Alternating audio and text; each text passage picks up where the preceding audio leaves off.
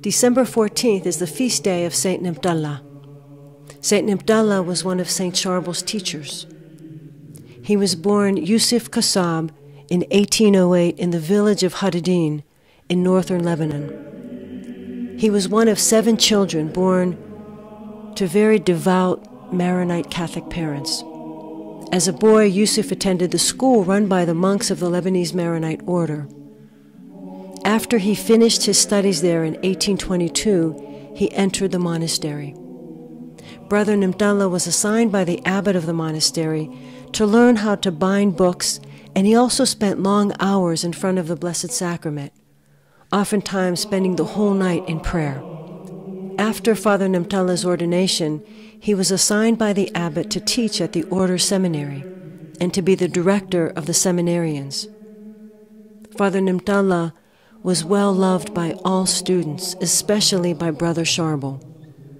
As a monk, Father Nimatullah spent his entire life in prayer and the service of his order.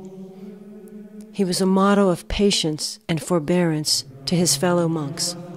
Father Nimatullah became ill during the winter of 1858 and died December 14th, 1858.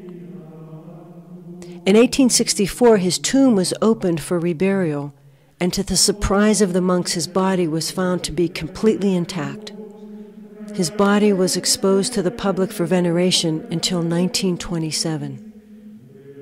During Father Nimatullah's life, it was believed that many miracles happened through his intercession, even when he was alive. One example occurred on September 26, 1987, where a man accompanied by his family and friends went to visit the monastery and prayed fervently at the grave of Father Nimatullah. People around him heard him saying, "I beg you, Father Nimatullah, give me a drop of blood, for I am so tired to the point where I can't even beg for blood on the street." He then asked to wear the monastic habit, and moments later immediately was cured. The cause for Father Nimatullah's canonization was formally accepted by the Vatican on September 7, 1978. Father Nimatullah was beatified by Pope John Paul II on Sunday, May 10, 1998.